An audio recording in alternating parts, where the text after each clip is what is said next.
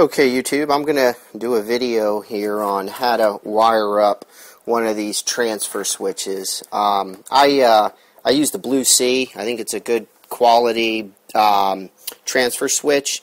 And what this is going to allow me to do is, with regard to my wind turbine, I'm going to wire this up so I can flip this into position 2, which will directly feed this plug-in grid tie inverter, which will then spin my meter backwards and directly reduce my electric bill.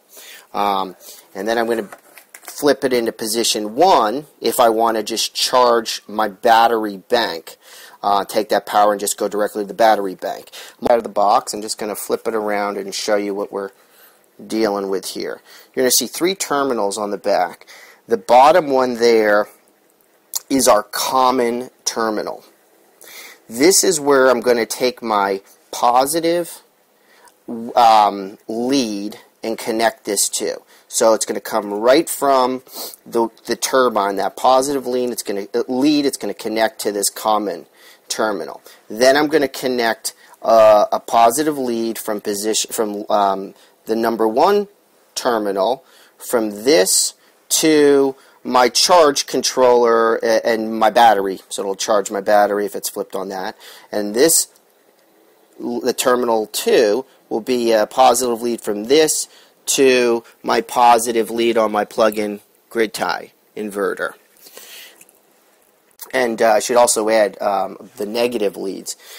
Now, the negative leads are not going to be attached to this. The negative lead from your wind turbine should be attached to your battery bank, or in my case, it's going to be attached to this bus bar, my negative bus bar, which is connected to my battery. So it's basically like me connecting the lead to my battery. So that's where your negative lead from your wind turbine is going to be connected. Now, you're still going to need another negative lead, and that will be, you're just going to run a lead like I've done here temporarily here. I've got a lead here from my negative on my grid tie inverter, and that will also go to the negative bus bar or to your battery. So it's basically kind of a common negative there. So now before I get started, first thing I'm going to do is I'm going to kill all the power coming into my system here so I don't electrocute myself.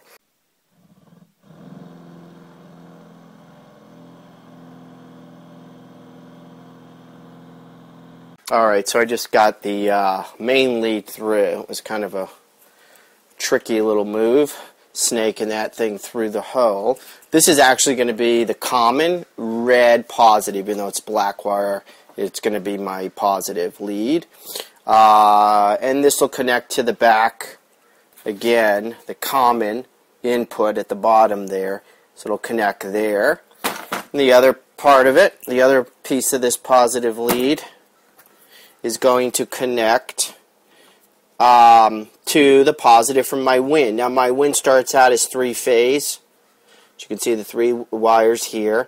This rectifier turns that into DC, and there's your positive coming out of the rectifier. Just goes through this little 50 amp breaker, and this will attach to it via these crimps, which I'm going to do right now. I'm going to do my crimp.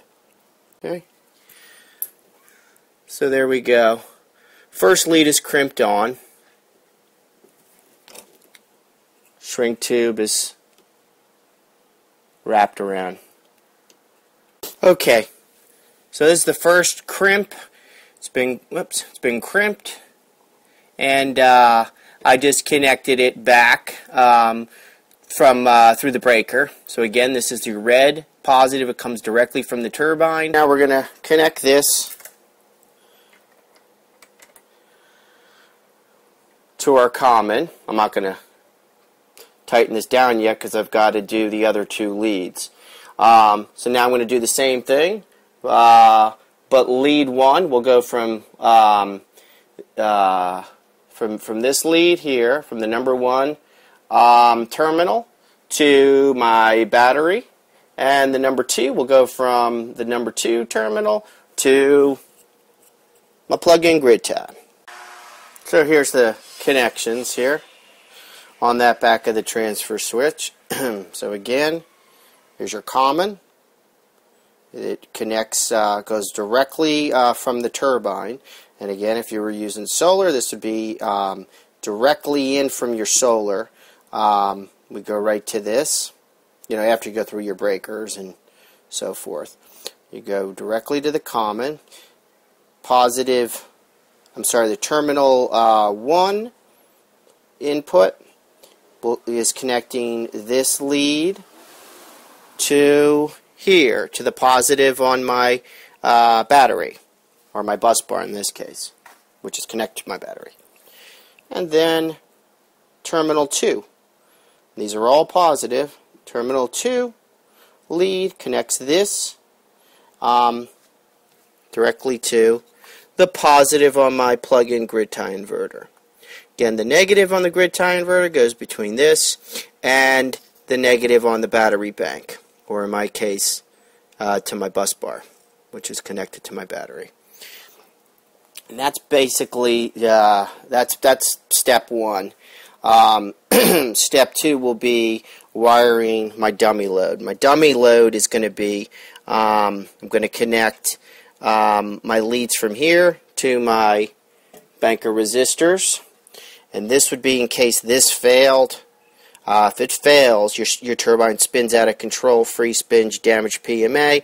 This will prevent this. So this will allow your turbine to spin under a load, meaning still create energy.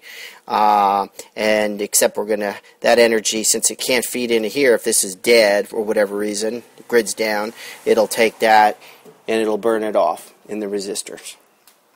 And then lastly, I'm going to wire my relay switch on my wind charge controller so that if I'm in position 1, it's going to charge my batteries, but when my batteries get fully charged, instead of taking the relay from the battery and then going through here into my dummy load and burning it off, I'm going to have it go from here through the relay, except that relay is then going to go to the grid tie inverter. So that'll allow my batteries to charge, and then when they're topped off, everything else will be diverted or relayed into my grid tie inverter. And then if that were to fail, again, it goes from here to my bank of resistors and my dummy load. Okay, now I've got this all hooked up, and I've tested it. And it works. I've tested everything, actually. The diversion mode, the simulation if the grid goes down. So it all works. So here's the final bit. So you saw on the back of this, we've got the common from the wind, the positive from the wind. Starts right out of the gates. Positive goes right through the breaker and to the back of the common, that terminal at the bottom. Position 1, the terminal behind there, the positive, from here to the positive on the battery bank. This one right here, or in my case to the bus bar, which is to the battery bank. The terminal behind position 2, positive, goes from here to, let me put on the light, to this one here, which is the positive on the plug-in grid tie inverter for the wind. You could do the same with the solar. Then I've hooked up the dummy load for the plug-in grid tie. So if this thing were to fail for whatever reason, it malfunctioned, the grid went down, whatever, any excess power would be diverted right to this bank of resistors, the dummy load. So basically, I've got from here, you can see the two lines, the two wires. They come right from the dummy load, and there's two terminals in there, and they go right to there. So that takes care of that. The last step is the relay. So I can go, if I'm in position 1, charging batteries, so I can go, when the batteries are fully charged, what will happen is, this, by the way, is connected to my battery bank, this positive. But what would now happen is batteries, this thing would say, all right, batteries are fully charged. So then all that excess power would then, and this would only happen if I'm in charge mode, would then be relayed through here and come through here, and this is then attached to this positive terminal on my plug-in grid tie. So there's actually two terminals on this. This one here is if the load was diverted because my batteries were full, and it would then divert and go right to my grid tie inverter. And then again, if this thing failed, the dummy load from here are these two lines. They're connected right to the dummy load, the bank of resistors.